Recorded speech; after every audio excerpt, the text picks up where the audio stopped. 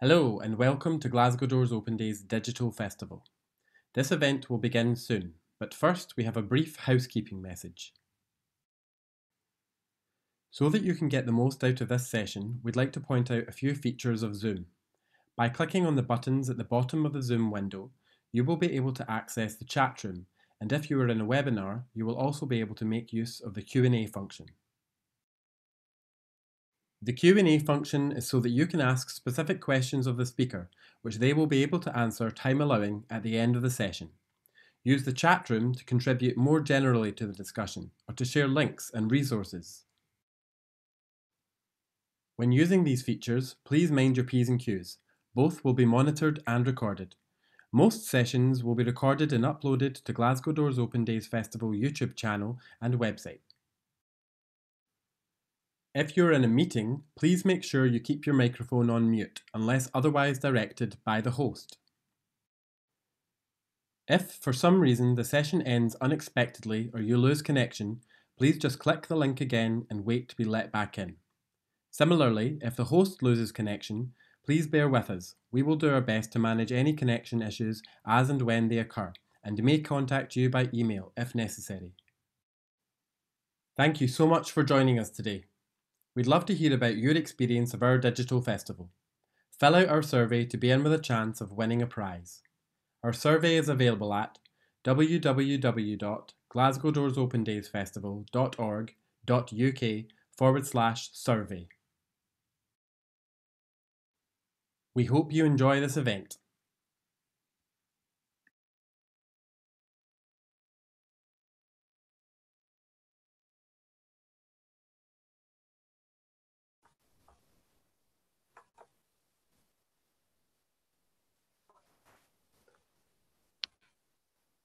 Hello and welcome to Behind the Scenes at Glasgow Museums Resource Centre, part of the Glasgow Doors Open Digital Festival. Many of you might know me already. My name's Ralph and I have the great privilege to be curator of European Arms and Armour at Glasgow Museums. Now today I want to talk to you about the wonderful collections of the city of Glasgow, and you won't have to look at my ugly mug for the whole time because I have a slideshow. If you bear with me, we'll load it up.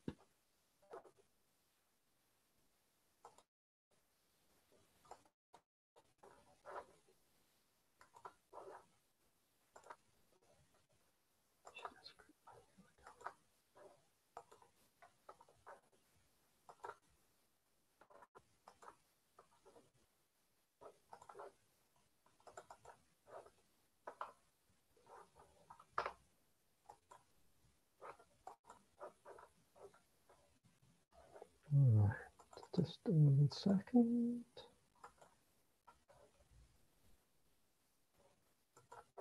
Just going to stop sharing for a moment, just to see what's happening.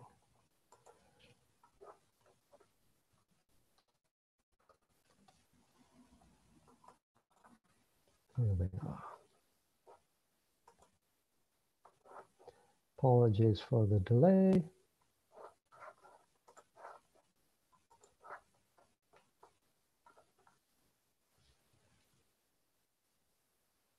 Bear with me. There we go. Now I'm sharing the screen again.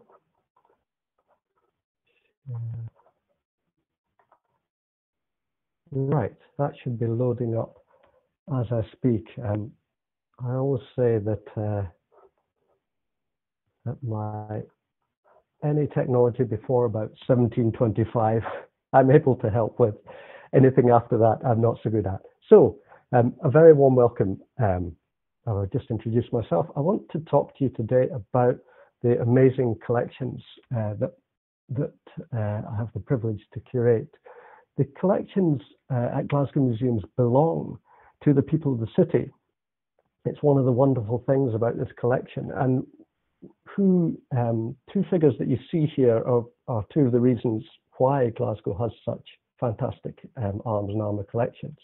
The gentleman sitting down with a cigarette and his wee dog Scapegoat is a chap called R.L. Scott.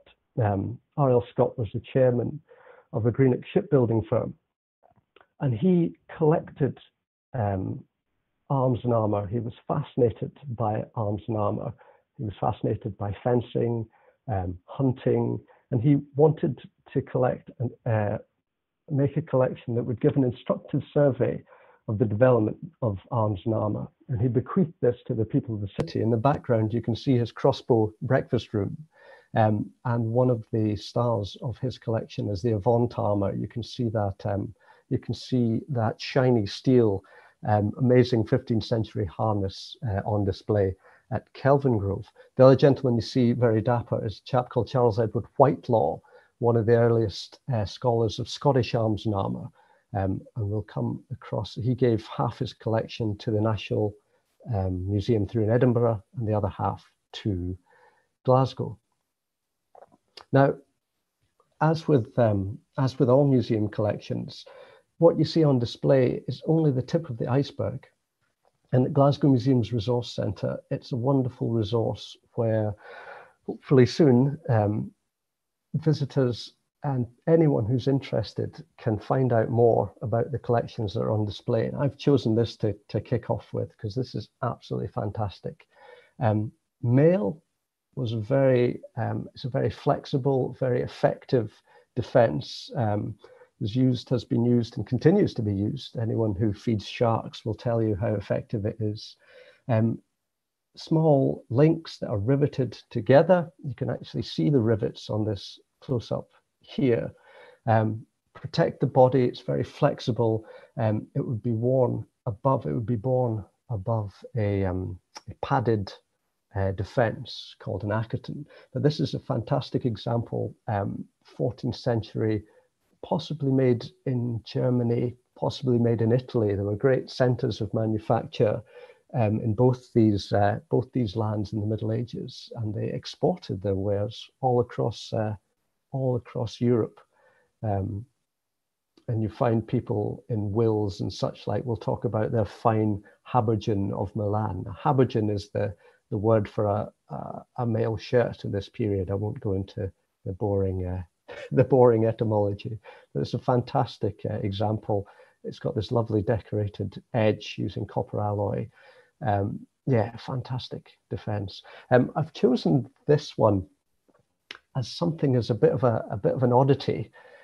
This is what is known as a combination weapon. It's made in somewhere in the German-speaking lands in the early 16th century, and it looks just like an axe, but if you look much more closely, it's actually combined with a wheel-lock firearm. So that is the mechanism, that is the barrel, and that's the trigger there. Very strange, these combination weapons. There's different theories as to what they're for. Some suggest hunting weapons. One of my personal favorite theories is that these are made by craftsmen as sort of oddities, but also to show off the skills of what they're able to do. The tempering of the steel and the springs, for example, the beautiful bone inlay. They're oddities, but I think they're very much for showing off. So yeah, arms and armour can be weird and wonderful in different ways. R.L. Scott, the other thing he collected when he wasn't collecting arms and armour, the physical arms and armour, was books and manuscripts about arms and armour. He wrote a letter saying that nothing good had come up in the market except the inevitable books, damn them. So he was obviously getting frustrated, but his library of over 300 books and manuscripts contain some of the earliest printed books on swordsmanship. This one is remarkable. This one dates to the 1530s. and it's by a fight master, a chap called Gregor Erhardt, who was not only a master, but has written this manuscript in his own hand and done these wonderful drawings. In these fecht books, these fight books, you'll see the different guards that are used. You often get the master, here he is with his beard, training the apprentice, the younger man. And one of the wonderful things about Glasgow's collection is many of our inquirers, our visitors, are people who are relearning these ancient medieval and Renaissance martial arts. So to handle an object, to feel a weapon from that time, but to meet the people who today are relearning these things is a fantastic way of bringing objects to life, I think, to see living history in practice. Next, R.L. Scott Library also has beautiful printed books. This is German from the 16th century, and a lot of the Arms and Armour collection is for killing and maiming humans. A lot of it is for killing and maiming animals. There are amazing hunting collections, but these two objects are to do with purely showing off. What's going on here is a joust. You can see that both riders have collided, they've broken their lances, and they've both unhorsed each other.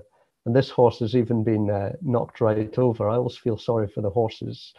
There's no barrier between them. And this is why the horses have been blindfolded and these bells round next to their ears, so no one can. So you can make them run at each other. So jousting tournaments, a way of showing off using specialist equipment that is not used for the battlefield. It's only used for these celebratory jousts and tournaments. This absolutely fantastic helmet you can see on my right hand side here. There's all sorts of reasons why this is special. It is for jousting. You can see that there are no perforations on this side of the helmet. This is because this would be the direction that the lance would be coming in.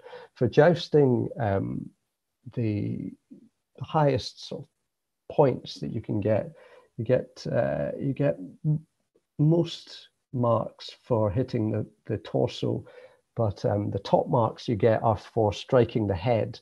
This is with a solid wooden lance. So this helmet, everything about it offers protection to the wielder, to the jouster. You can see how the shape of it will guide away lances, stop them from catching in it. One of the other reasons this is very special is it comes from the armory at Greenwich. This was made about 1600.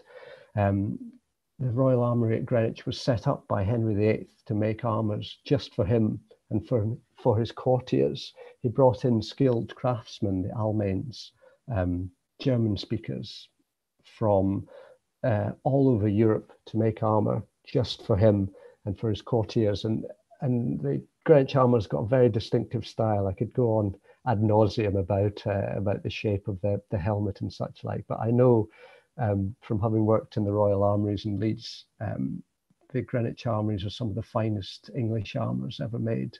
And I know there are people who would chew off their right arm to have a piece of armour like this back in England. I mentioned horses. It's not just men who fight in battle, horses themselves as well. This is a horse's head defence known as a chaffron. Now, chaffrons, as you can see, are shaped to the horse's head, not only protection for the ears, but also protection from the shape to guide away blades, crossbow bolts, and such like. This one's from the early 16th century, and it has a type of decoration known as fluting. Fluting involves hammering, very carefully hammering these ridges, and either side of each ridge is an incised line. What this does is it creates this fantastic decoration. And the decoration is reflecting the civilian fashions that are being worn at this time, known as puffed and slashed. So if you think of portraits of Henry VIII, where he wears these great doublets with all the little gaps and the silk poking through. This is recreating the civilian fashions. It's of a type known as Maximilian, associated with the reign of Emperor Maximilian I. And this wonderful printed book is also associated with Emperor Maximilian. These are knights who are going into joust. They have all the finery. I think it's one of the things that's very important when you're looking at arms and armour. Often what you're looking at are the bare bones, the steel. You've got to think of padding, of decoration, of the silks, the satins. We know, for example, from documentary sources that there were French dukes who had the insides of their armour lined with black satin. Now, not only would this look quite dapper, but it would also prevent the armour from catching. It would slide smoothly over the body and also silently as well. And there's an expert Spanish jouster from the 16th century, and he says that it tarnishes the jouster's image if his armour clangs like kettles every time he moves. So even the way that armour moves and sounds is important. So often when you're looking at an armour in a case or in the store, you're really looking at the bare bones. You're looking at just the tip of the iceberg of what makes a spectacular armour. But this chevron, very fine example of the Maximilian style. One of the other things that R.L. Scott and Charles Edward Whitelaw were interested in was firearms as well. Now, Scotland and firearms go back a very long way indeed. Some of the earliest anti-firearms legislation was brought in Scotland in 1567 by James VI. James VI had been held at gunpoint many times. He'd been abducted. He was also held at gunpoint when he was still in his mother's womb, when during the murder of David Rizzio. So a man who understood how dangerous these objects were. This is nice as well. This is the Borough Records of Stirling from 1549, and it talks about a man who's injured by the shooting of his pistolate. This is the earliest example of the word pistol in any of the languages that make up the family of languages that make up English. So that's quite interesting as well, that link between. Now, this is a fantastic object. I love this for all sorts of different reasons. It's meant to have been found in the River Kelvin in the 1870s. And it's a pistol or a dag. This is another name for a handgun of this type, from the style made around somewhere between 1620 and 1640. But what's very interesting to me, not only has this been found or said to have been found in Glasgow, it has this maker's mark, these initials, IC. I is usually used for the Latin Johannes, for John. Now, there are two John Currys, father and son, working in Glasgow later in the 17th and early 18th century. And their mark is very, very similar. So this might be John Curry, the grandfather. So it might be three generations of gun makers, dag makers who've been working in Glasgow. So if that is the case, this makes it the only Glasgow-made pistol from this time, the third Glasgow-made pistol in existence from this time and later. And it's something quite remarkable about it. Now, there are more elegant and more beautifully decorated Scottish pistols and guns in general in Glasgow's collection. But what I really like about this is it's not the prettiest. It's a little bit rough and ready. The decoration is not quite as fine. But they're also, the craft that goes into these is very clever. The lock, the ignition system involves springs, all sorts of clever things. This cock here, for example, there's a little heel and there's a little catch that goes through that. Scottish pistols are always almost always made entirely from metal, and they're not made from solid metal. These copper alloy parts, these what is pretty much brass, are made in sections and then are brazed together. So these are actually hollow sections that have been put together in this wonderful butt with this distinctive shape. So there's a lot of craft that goes into making an object like this, and it's really, you know, the men who bore them at the time. We know that that drovers from the Highlands, for example, would buy Scottish weapons in towns like Doon and Stirling, where other quality makers were working. And this very long section here is a belt hook. So this is a left-hand pistol. You buy a pair. You see that the lock is, if you were to hold it, the lock is on the other side. The right hand would have the lock on. Sorry, I'm doing a Simon Says thing with my fingers, which you can't see. But basically, imagine you're holding two guns. That would be on the outside on your left hand. This would be on the outside on the other hand. So you buy them as a pair, and this long belt hook, you would have them seen about your person. You know, this decoration, well, one for legal purposes. James the Sixth had brought in a death penalty for carrying concealed firearms, but also very much to be seen. So pieces of decoration, way of showing off your status. So early firearms and Scottish weapons are something that are very fascinating to me, and hopefully to people around the world as well. I know, for example, many North Americans and Americans are interested. The first shot of the War of Independence is meant to have been shot from a Scottish pistol from a Scottish officer, and the answering shot is meant to have come from a Scottish pistol from another Scottish officer on the other side. So it ties in with ideas of identity, which I think is fascinating. What I'd say as well is, when you're looking at arms and armour,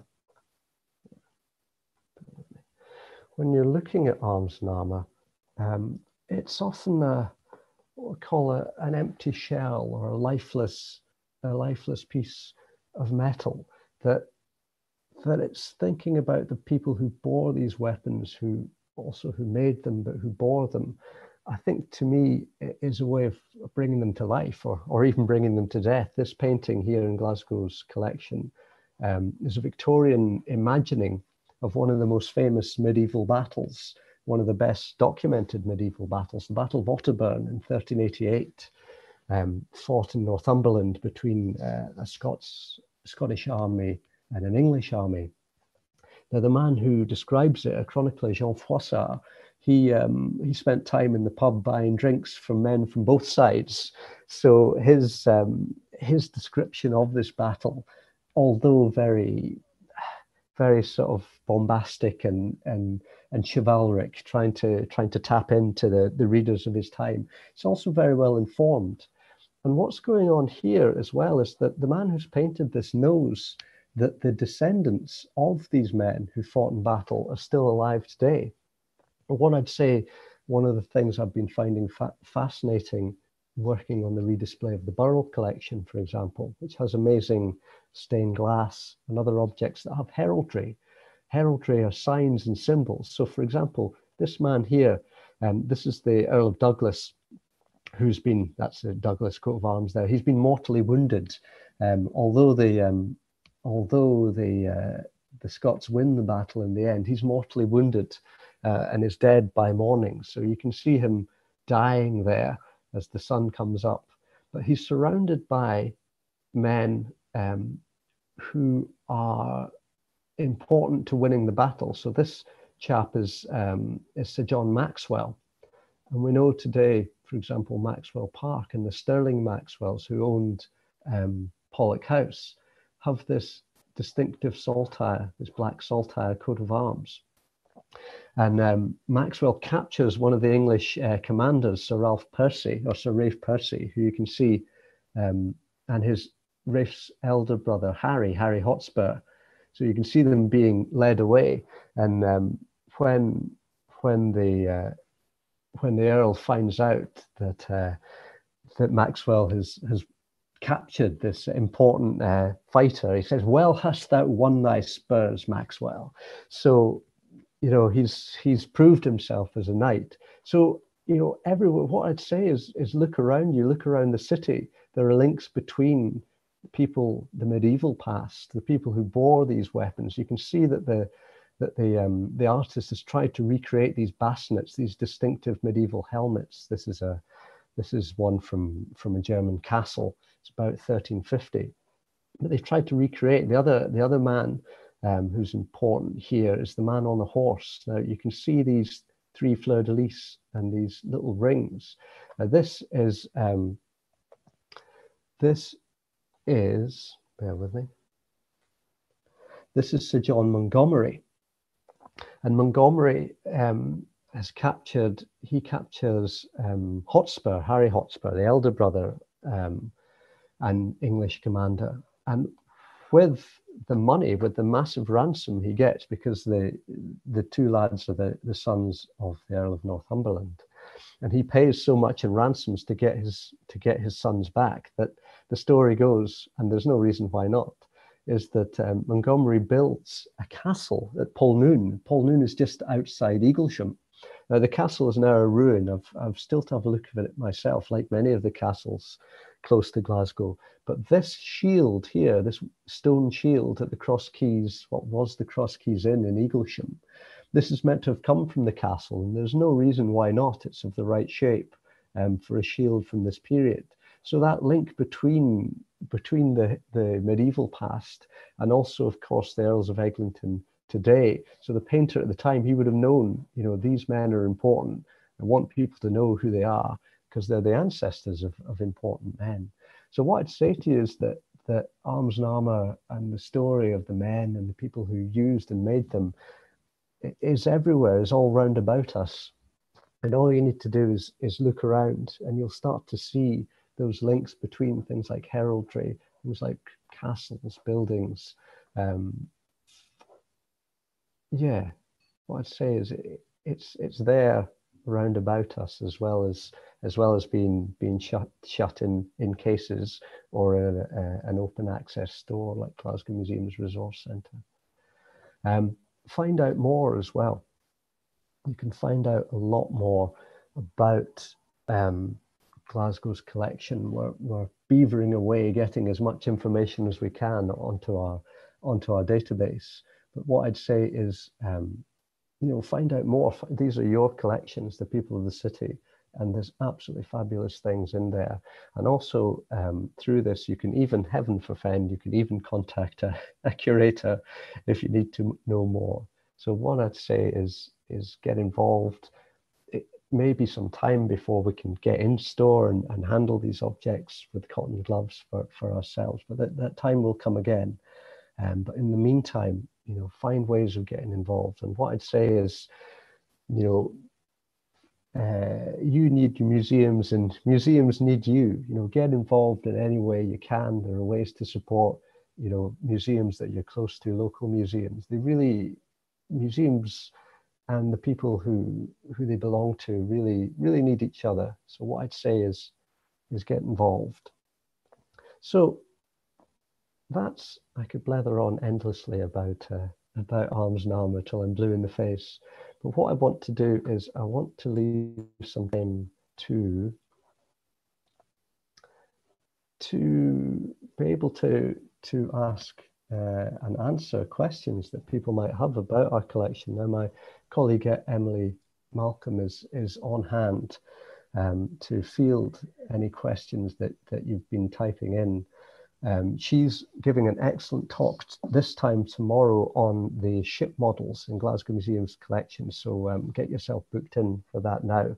I think it's going to be a great talk.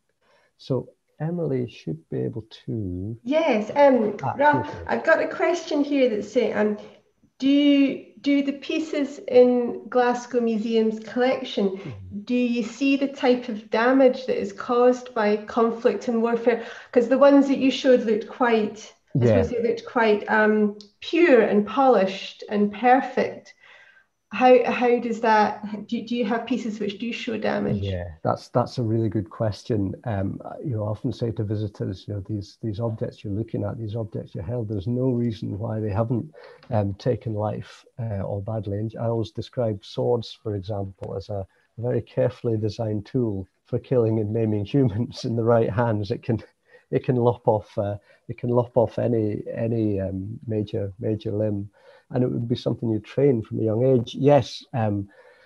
More photography definitely needs to be done of our collections, but there are many sword blades with very serious nicks in the metal, which could be almost certainly caused by contact with other blades or with bone or cartilage, for example. So, you know, when you look at an object, it might look quite decorative, it might look quite fragile, but actually they're made from very good quality steel, and in the right hands, absolutely lethal. So yeah, I mean, that's something to think about, something that is hard to, you know, shouldn't. And then there's a follow-up question to that, really, from Peter Monroe.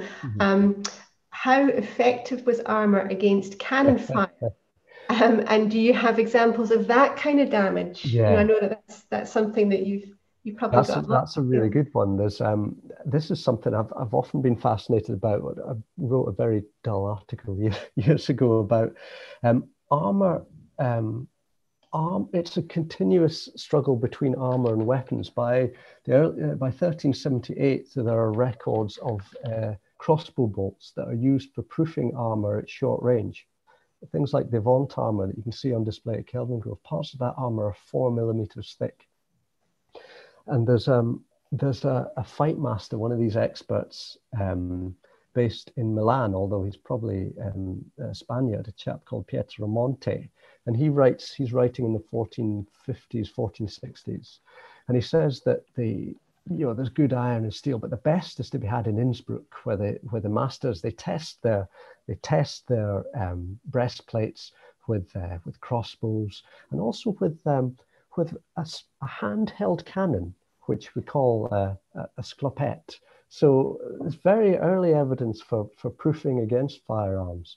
Firearms become more and more effective, and what happens is armor starts to change. I've got a colleague at the Armories who loves 17th century armor. I find it a bit rough and ready because it's quickly made. It's made of softer iron, and the idea is it's meant to be more to absorb rather than to guide away. There's also a brilliant letter from 1590. It's the master of the Greenwich Armories, and he says that he's heard of some metal which is grown in England. I love this idea of metal growing in the ground. And he has the armourers at the armories make a breastplate, one of Hungary iron, one of good quality steel from the Alps, which is still produces the best ores for steel. And he says he took a pistol, and with each placed powder and bullet, and he shoots each breastplate at close range. And he says basically what he's saying is it dents off the good quality German steel, but he says he can put his finger right through the hole, and he goes, this much for the English metal. So it's a constant battle between. But what happens is firearms become cheaper, they become easier to train people to use, and it gets to the point where there's no real point in weighing yourself down further and further. But things like the cuirassiers at Waterloo, the lifeguards that today wear these shining breastplates, they took those from the dead at Waterloo and bore them. So it's very much a sign. And you get ones that have meant to have had cannonballs through them. I'm not always 100% convinced by these.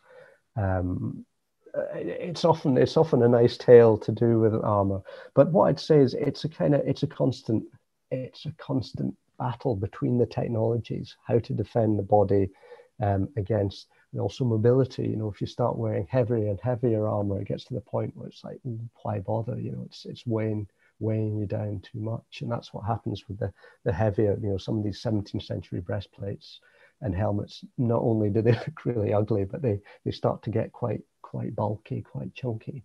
But that's a really good question, yeah. And just to follow up on that, I mean, but when they were testing this armour, I presume that was just the armour itself. They didn't have some poor volunteer inside the armour, did they? Yeah, I love that idea. That's great. I wish we knew more about how this testing took place.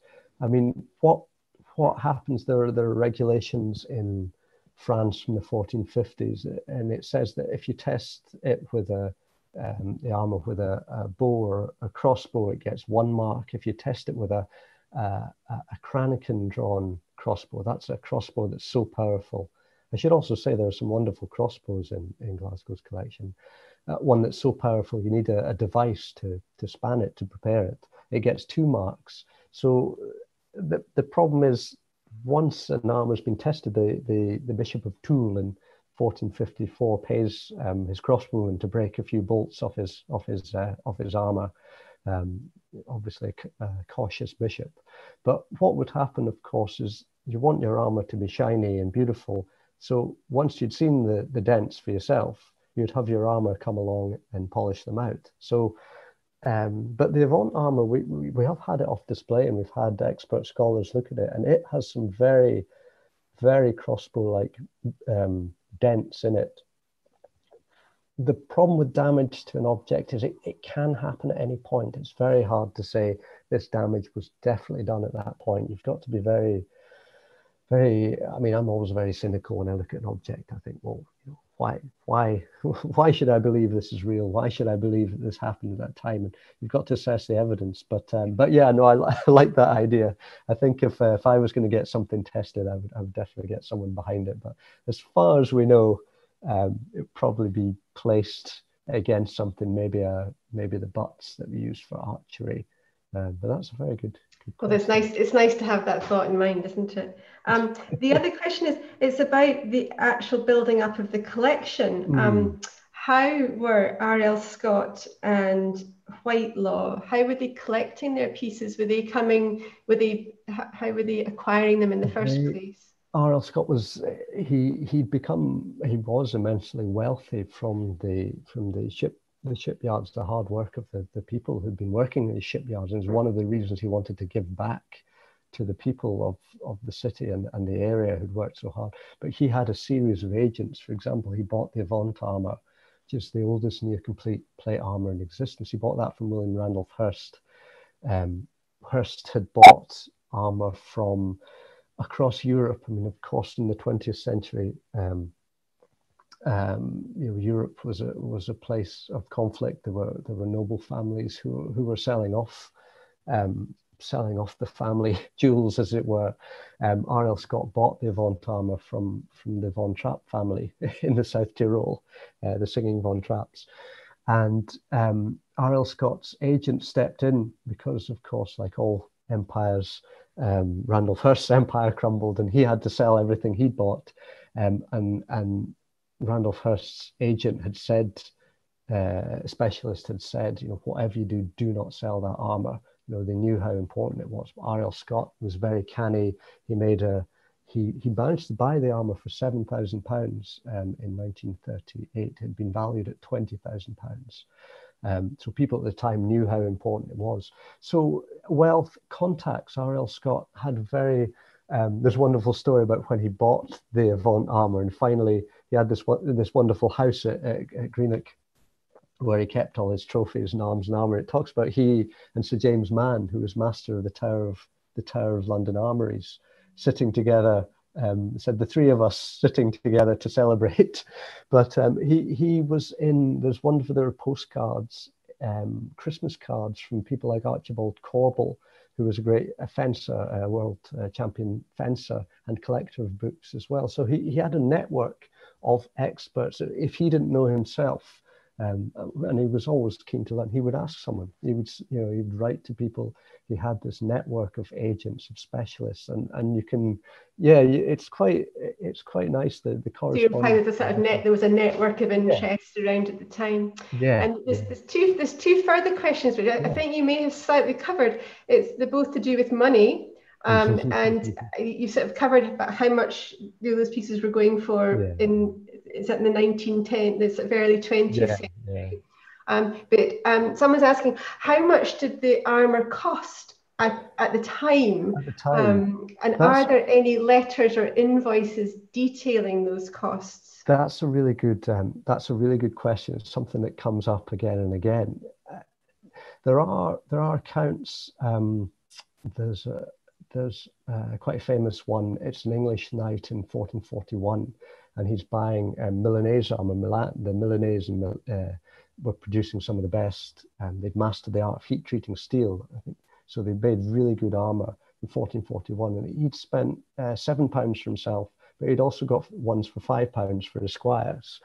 To me, it's kind of how long is a piece of string. If these are the weapons and protection that your life depends on, it's not the kind of thing you're going to scrimp on. It's the kind of thing you're going to invest in. So people with more money buy more expensive armor. The other thing as well is it not only protects you. I mentioned there's a French Duke, Duke Charles of Orleans, and he was pulled out from a massive pile of corpses after the Battle of Agincourt. Now, people knew that this man was worth keeping because he had very shiny armor that was lined with black satin. So, you know, he spent most of his life in England writing English poetry. But it's not just the quality of the steel. It shows how important you are. You know, who's the man with the shining armor with silver and gold decoration? He's obviously worth a lot of money. So yes, there are also bargain basement. There are cheap armors. There are carracks, the massive ships that merchants are landing at Sandwich in the 1460s during the Wars of the Roses. And you can get, you know, they've got breastplates and backplates for £3 a pop, you know, really cheap stuff that's being shipped in. So it's kind of how long is a piece of string? How much money are you prepared to spend? Like that's the same with most things today, isn't it? That you buy what you can afford and what you need, and as you say, sort of preserving your life is quite an essential thing. There's another question. Just I presume today that some of these pieces of armor are very valuable, and I know that in museums we don't tend to talk about financial value. We value them for different reasons, but someone's asked, what amount of money do some of these pieces go for to collectors today? Is there still an active market in collecting arms and armour? What I would say is that there are people who are very interested. The quality of what's able to be collected has decreased a great deal over the years. Scott, and it's like we're buying armour at a time when the sort of fascination for it was really starting to blossom. What's very important is that R.L. Scott bequeathed his collection to the people of the city in his will. Now, in Scots law, that's legally binding. So nothing that R.L. Scott has given to the people of the city can ever be sold, because that's bound in law. What I'd say is the cultural value is so much more than the economic value. It's very much what someone's prepared to pay on that day.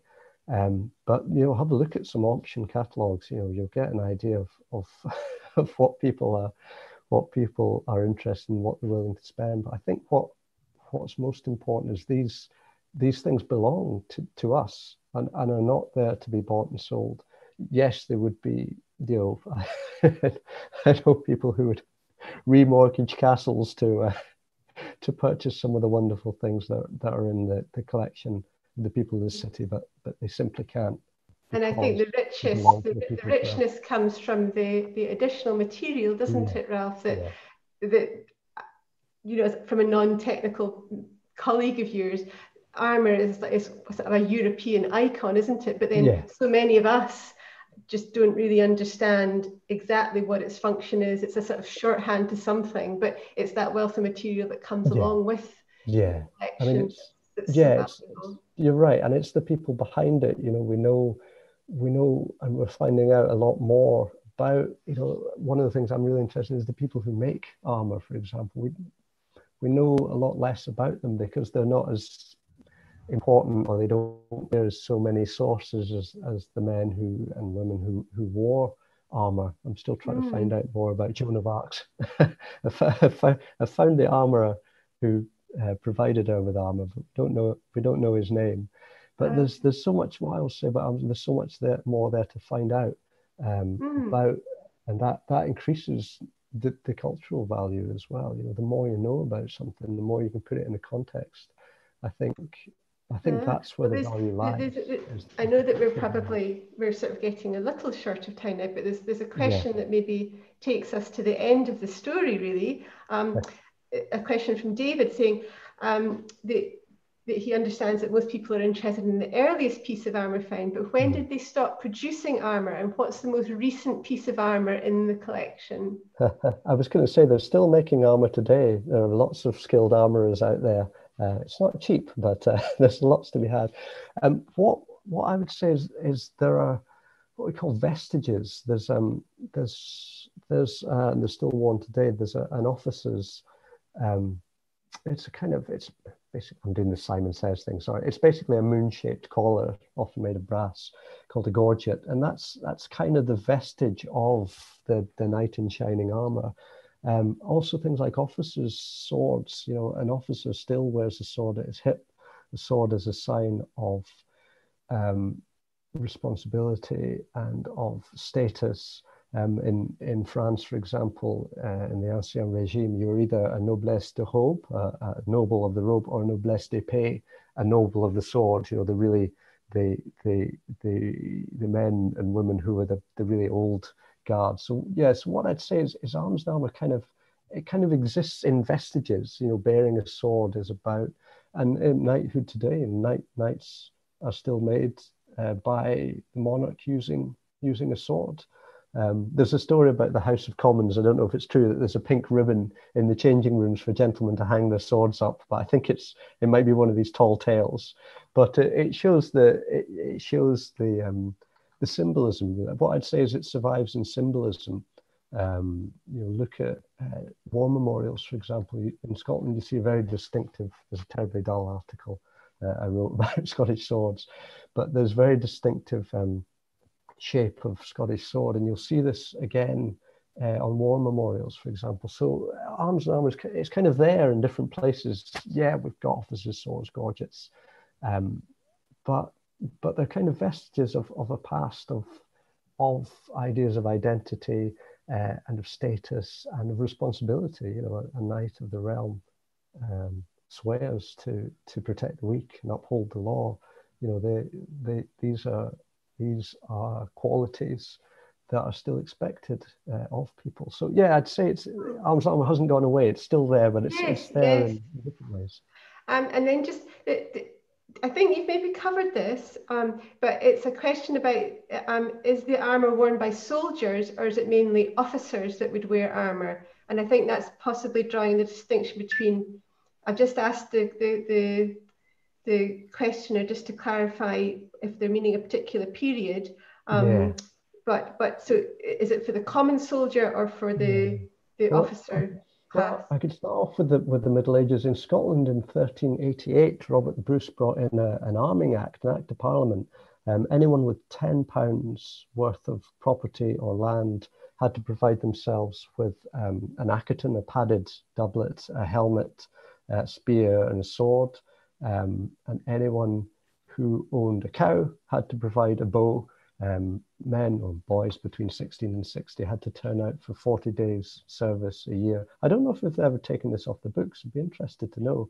And there are subsequent arming acts from 1425, 1495. So yes, basically you had to turn out with what you could. The other thing is these are just the minimum of what you would expect it to have. If you could afford more, I mean, I think there would have been a lot of sort of swapping, looting from battlefields. This helmet's a bit too big for me. I'll sell it on to you. I'll swap you that smaller helmet for this helmet. I think there would have been a lot of upcycling and recycling. But it's but what specialists call munitions armor, the sort of bog standard stuff, very little of that survives. Especially from the medieval period. Often what you're looking at are some of the best quality stuff. So I'd always say it's the tip of the iceberg, but again, it's by what you can afford. One of the ways you can become very wealthy is capturing someone in battle, ransoming them. Then you've got lots of money to buy armour for you and your. And also gifts as well. Someone like Edward the Black Prince, who was 7 when he had his first armour made. We know from documents he fought his first battle when he just turned 16. His register, his documents, loads and loads. The men who probably saved his life in battle, his household lights, loads of gifts of swords, armour. So get in with someone important, get in with someone rich, and you might get a nice gift as well. So yeah, I'd say it's. I'm afraid you never get a straight answer from a curator, sorry. But I'd say it's, if you can afford it, go for it, find ways of getting. And the other thing that can happen is a lovely document. It's an English knight, is it 1303? And he pawns his armour to an Italian bank in Newcastle, and he tries to get the money back in their branch in Dublin. So you can actually use armour to pawn to see you through lean times till you can afford to buy it back again, redeem it. We've had another question coming in saying, what is the most common cold weapon in early medieval age in Scotland? And that's from German. I'd say the spear. If we're talking about steel, the use of iron and steel. Actually, no, not the bow. I would say the bow. The various Scottish kings tried to ban football, tried to ban golf, to get people to practice with the bow. And the reason why Scots were so good with the bow, because they were up against one of the most technically proficient forces in medieval Europe, the English and their famous longbow. The French brought in armies from Scotland in the 100 Years' War, probably about 15,000 men and boys, and 2/3 of which were archers. And there's a chronicler who's maybe about 17 or 18, and he's at one of these battles between the English and the Scots. He said to see them, the archers, it was cruelly murderous, that they would kill anyone they got a shot at. And what he's describing here is sharpshooting. This idea of an arrow shower, of loosing into the sky. That's not the case. They're shooting each other in the face, in the throat, in the chest, because they practice at the butts every Sunday, and they can land an arrow. And there are lots and lots of people who lose eyes. There's a Scottish knight who loses one eye in one battle and one testicle in another battle. So I'd say the bow, and even the things about the 2 fingers. There is a French chronicler who says that the Scots have taught the French that when you capture an archer, either put out his eye or cut off his hand. They knew. I will say that bows don't kill people. Englishmen do, but I could probably say Scots do as well. But the sad thing is there are no medieval longbows remaining. The earliest we have is bows from the Mary Rose that sunk in 1545. But the draw weights of these bows are incredible. But you would start when you were a child, and by the time you're a teenager, you might end up fighting in France. You might capture someone very valuable, and you might be able to build a castle. Who knows? But yeah, I'd say bows. You've come full circle then. I think that's the end of the questions, unless any of the attendees have a last-minute question, because I think we're due to finish at 4 o'clock, aren't we? Yes, we need to finish bang on time, don't we? And what I'd say is, anyone who's interested, do get in touch, through our website. I'm always happy to talk arms and armour, talk till I'm blue in the face. Find out more about your collections. And that's one of the wonderful things about my job, is that I'm here to help people find out more, and tell me. I'm always learning. I'm always finding out more things. So I learn when people ask me things as well. So I suppose we should draw it to a close. I just want to thanks Emily for emceeing, and thanks to Stephen Sheriff and the Glasgow Doors Open team for having me, and for having this wonderful festival. And hopefully that's given you a little insight to behind the scenes at Glasgow Museums and Glasgow Museums Resource Centre. Thank you very much.